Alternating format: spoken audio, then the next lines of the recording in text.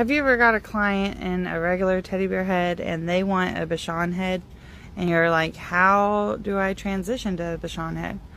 My favorite thing to do is to do panda ears. Panda ears are also equally adorable if you want a dog to just have a different haircut, maybe Asian fusion influence. So what we're doing here is just rounding the bottom of the head. We're keeping it as wide as possible to give a good round look.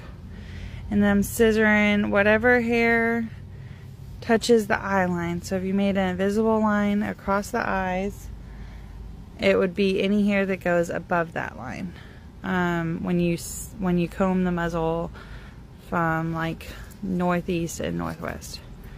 Now I'm rounding the sides. Think of it as like a cartoon character. You want it to have a really strong outline.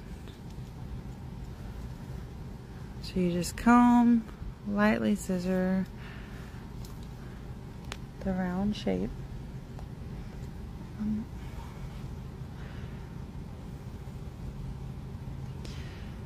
Now I am doing the bubble like you do on a Bichon head. That's when you comb one layer down at a time and you round it, and that really gives it that layered, almost angry eye look, but they're too cute to look angry.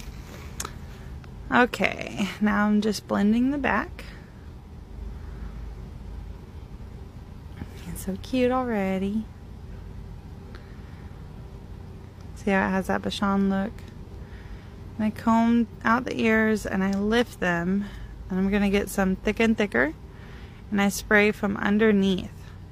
That gives the ears enough lift to really get a good shape. And the way it works is whenever you're scissoring it, the hair should hold the next hair up, so it holds each layer up above it. And you just kind of comb up around it. So cute. And yeah, the thicker and thicker wears off and it hangs down, but you're getting that shape and you're training the hair to stand up. So in the future, if you want to do full on Bichon head, the next time you have that lift. Because sometimes their hair is just so silky and heavy when they come in and they want a real Bichon head.